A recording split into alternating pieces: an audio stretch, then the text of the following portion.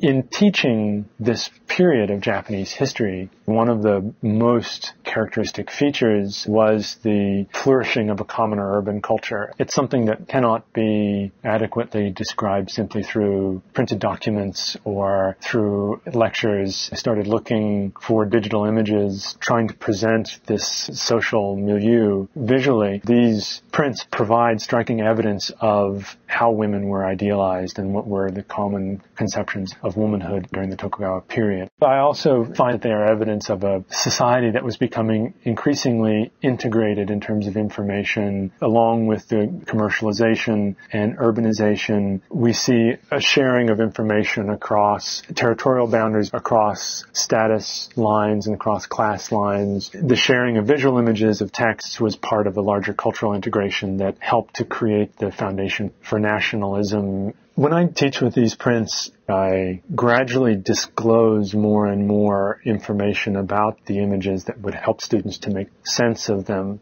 But I would begin by simply showing them the prints, ask them to describe what they see. Most people who would view the prints without seeing the commentary would not come to the conclusion that these prints are didactic. Not only are some of them somewhat strikingly erotic, they are incredibly colorful and vibrant and beautiful and dramatic. Gradually, I reveal more the title of the series and see if they can come up with some sort of hypothesis about the purpose of the prints. In the process of this discussion, hopefully the students will come up with the observation that the images are not of actual individual women, but of typologies. That's significant. I introduce the context, the growth of an urban commercialized social milieu, the growth of the printing industry, the commodification of art. What I want them to come to is a recognition of this ambivalence between the celebration of